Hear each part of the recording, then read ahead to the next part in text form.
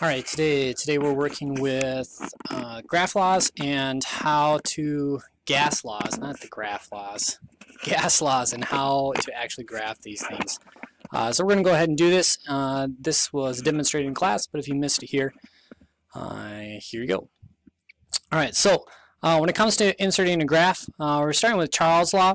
Charles' law states that we should have a directly proportional relationship once we graph this. So let's take our data and go ahead and do that. Step one, with your mouse you're going to select A6 and you're going to scroll over to B10. All right, so we got that data selected there.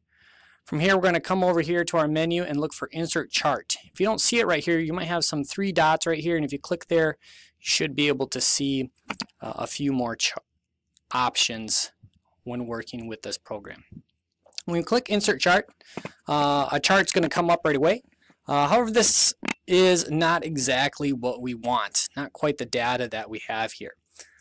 So instead we're going to come over here to our chart editor and we're going to go to chart column chart, and we're going to change our type of chart to a scatter plot chart, as that's going to put our dots in place as we look at them.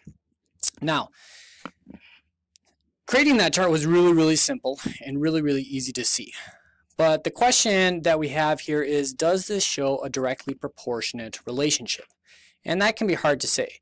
Now, you might have said, well, why don't we just use a line chart like this? And yeah, it creates a line, but the hard part about that is it's not exactly sure what's going on, right? But what we can see is some important things, right? It shows us that there's kind of this relationship here, as a lot of the points have a tendency to line up, especially right here.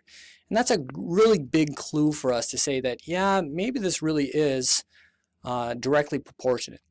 The problem is that scientific data is not always neat and exact like you would find in an algebra linear math problem as you're working with this. Instead, we're going to go back to our scatter plot, and to show that linear relationship then, we're going to come over here to the Customize tab. And when we click on the Customize tab, we're going to scroll down to Series. And within a series, we're able to find a relationship using what's called a trend line. And so if I click that box right there, trend line, suddenly a line appears there, and we're able to understand that this is the relationship that is there.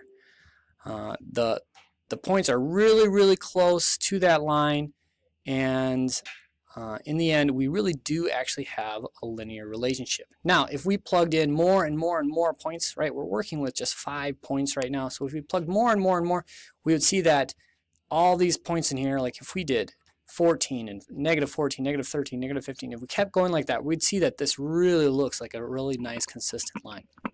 The other thing we could see is if we were to zoom out and take this all the way to our lowest degree of temperature, which would be 0 degrees Kelvin, or -273 degrees Celsius. If we were to take it that way, then these points would look really straight as we look at that. All right, so that's step number one. That's how you do one of those graphs. All right, for graph law number two, that's your opportunity to repeat what we just did together here in this graph like that. All right, moving on then, we move on to graph law number three. And we want to come away with something that looks kind of like this. So how do we do this? Right? It's really nice if we have these two sets of data, if we could really compare them right next to each other, and it really makes it really nice to be able to compare the difference between air and hydrogen as it's taking place in a 30 millimeter syringe. Right? So how do we create a graph that has two lines on it instead of just one line on it? Right? To do that in Google Sheets, we have to use a table that looks kind of like this, and we're going to create a table together right now. All right, let's create this table together. So I just chose a blank cell to begin with, and I'm going to click Insert Chart, and we're going to have this no data comes up, but we got some different options here. First thing I'm going to do is I'm going to make sure a scatter plot's going to come out of this. All right, and then I can start adding in my data. Right? So I'm going to go to add my x-axis first, and I'm going to click this icon here, and I'm going to select from F26 to F36 and go ahead and click OK. All right. And for some reason it moves it down here to the y-axis, which is not what I told it to do, but it did it anyway. So I'm going to do it one more time and repeat those steps. All right, now we got it correct. All right, correct like that. Okay, as we're working with that. Now, at this point, if you have two sets of numbers, if you got this set of number and then another second set of number instead of this joint set of numbers, you have to come here to customize, go to your horizontal axis, and make sure this box is not checked. If you check this box, it separates it like this. So we want to make sure that box is unchecked. Right? We want to be treated like numbers. All right, back here. Now that we got the right scale on the bottom, let's add our y, right? And that would be our series. So to do that, I'm going to select volume of air and click OK, and that data comes up. And then I'm going to do that one more time, and this time I'm going to choose volume of hydrogen, and I can choose all of that. And we got that. But we got to get rid of this one now. Now that we have that, we can get rid of this temperature C. So let's remove this one. Go ahead.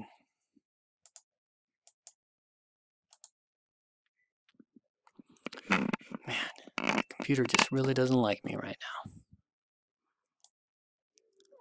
now. All right, let's try it one more time.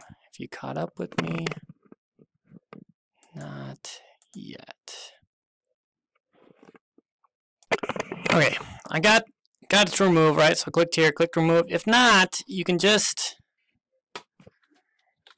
come up here to the data range, and you're going to see kind of some repeat data up here. And I deleted something again.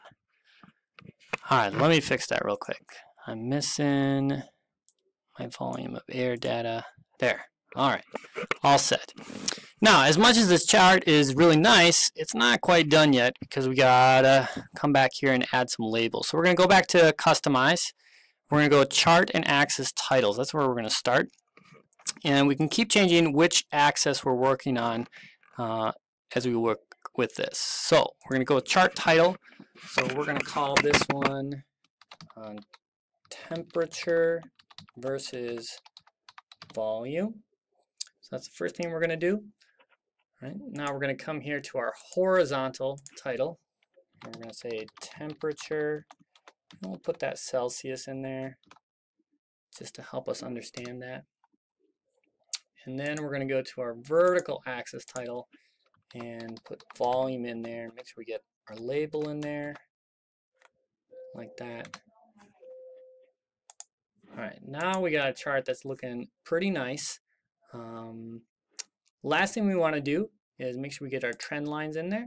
So we go to series, check trend lines, and now we can start seeing how those straight lines really exist. And this one becomes a better example, right? Same data, same types of gases. Now we can really see that linear relationship much, much clearer than we could the first time because we have a wider range of temperatures and a larger span of data. So we can really see how it becomes linear. All right. Okay.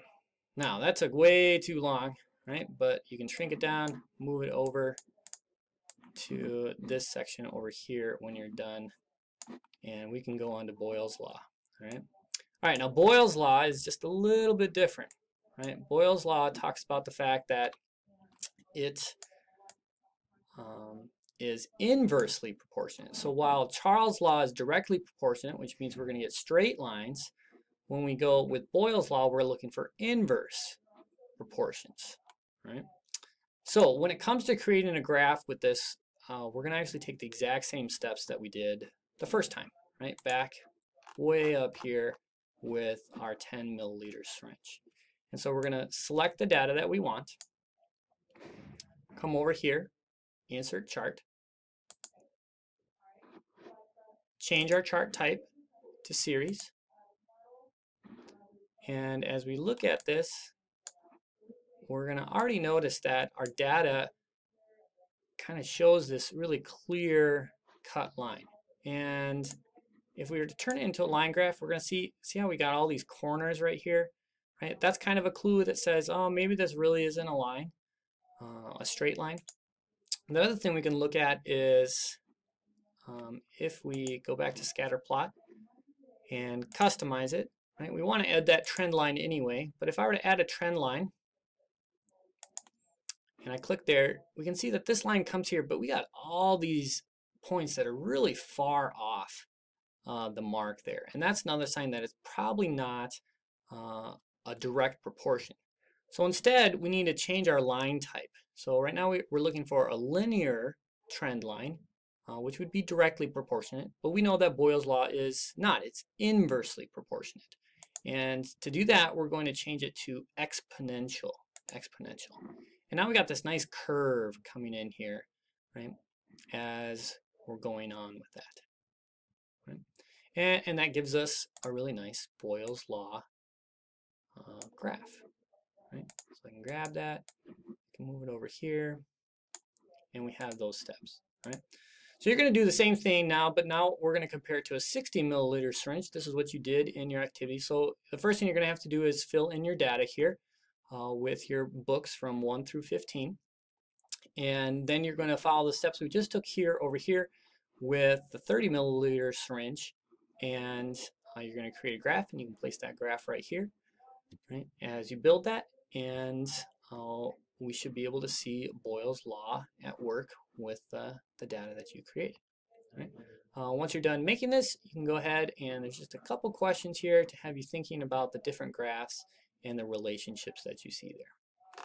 All right, a little bit longer video than I wanted it to be. I had a little computer difficulties, but hopefully you don't. If you do, make sure you're asking questions at the beginning of class. That's it for this video.